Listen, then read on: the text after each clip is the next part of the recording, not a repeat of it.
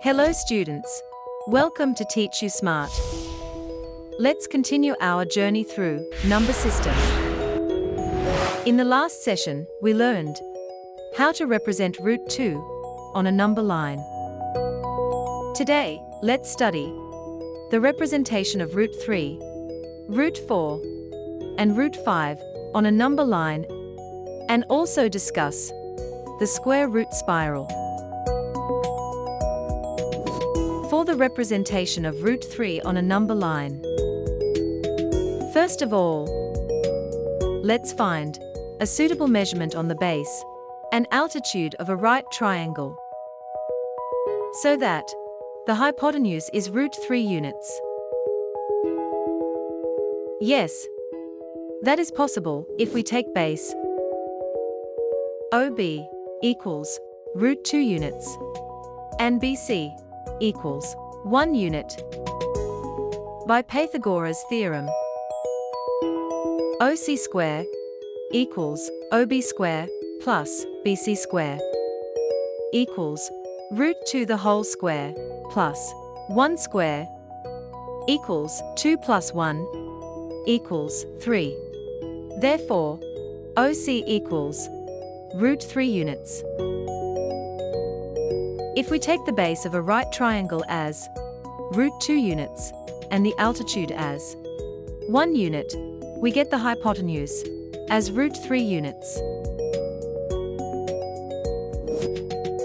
We can find the value of root 3 by long division method.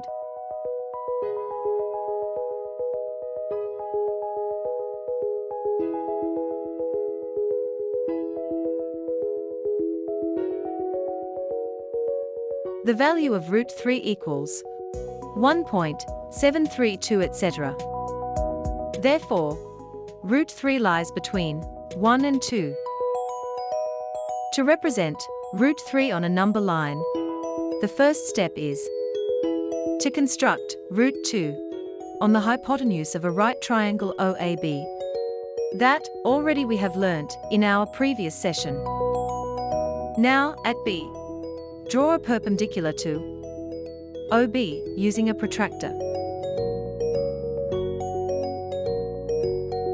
On this perpendicular, mark a point C so that BC equals 1 unit. Now join OC. We get a right triangle, OBC.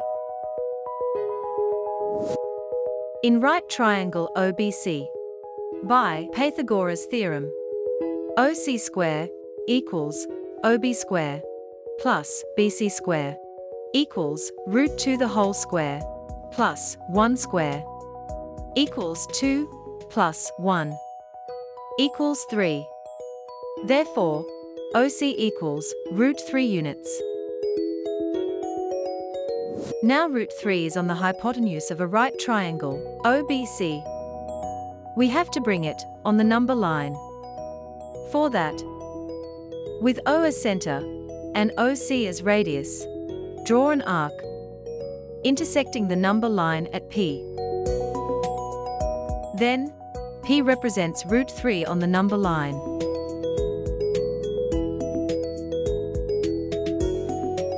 Similarly, let us represent root 4 on a number line.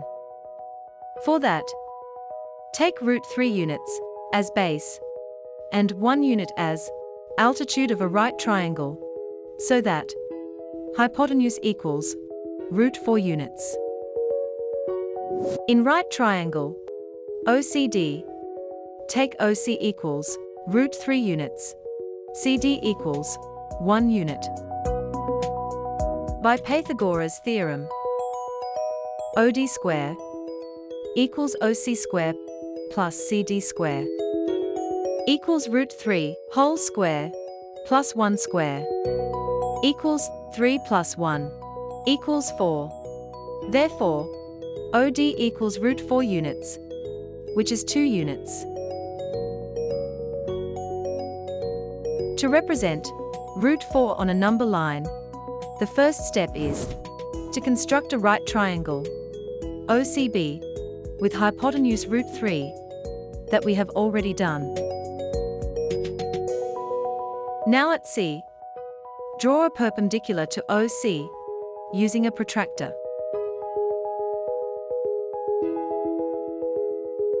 On this perpendicular, mark a point D, so that CD equals 1 unit.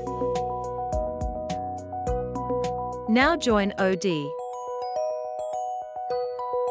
We get a right triangle, OCD, with base OC equals root 3 units, altitude CD equals 1 unit, and hypotenuse OD equals root 4 units. Now root 4 is on the hypotenuse of right triangle, OCD. We have to bring it on the number line. For that, with O as center and OD as radius, draw an arc intersecting the number line at Q. Then, Q represents root 4 on the number line. Next, let us represent root 5 on the number line. For that, take root 4 units as base and 1 unit as altitude of a right triangle, so that hypotenuse equals root 5 units. In right triangle ODE, take OD equals root 4 units and D equals 1 unit. By Pythagoras' theorem, OE square equals OD square plus DE square equals root 4 the whole square plus 1 square equals 4 plus 1 equals 5. Therefore, OE equals root 5 units. We can find the value of root 5 by long division method.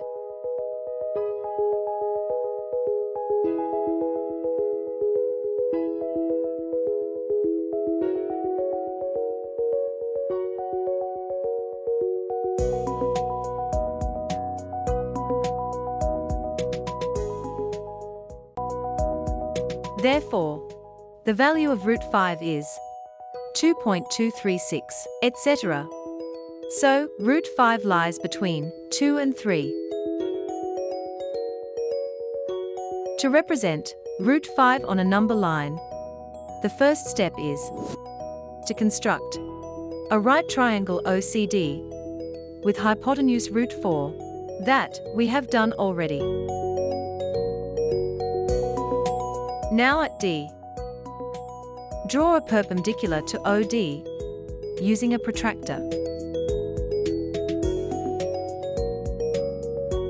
On this perpendicular, mark a point E, so that DE equals 1 unit. Now join OE. We get a right triangle, ODE, with base OD equals root 4 units, altitude DE equals 1 unit, and hypotenuse OE equals root 5 units. Now root 5 is on the hypotenuse of right triangle ODE. We have to bring it on the number line. For that, with O as center and OE as radius, draw an arc intersecting the number line at R. Then, R represents root 5 on the number line. Similarly, we can draw root 6, root 7, etc. on the number line. Hence, we have seen that for the representation of root 2, we need root 1 as the base of the right triangle. That is, root of 2 minus 1. For the representation of root 3, we need root 2 as the base of the right triangle. And root 2 can be written as root of 3 minus 1. For the representation of root 4, we need root 3 as the base of the right triangle. And root 3 can be written as root of 4 minus 1. For the representation of root 5, we need root 4 as the base of the right triangle. That is, root of 5 minus 1. And so on. Similarly, we can locate root n for any positive integer n after root of n minus 1 has been located.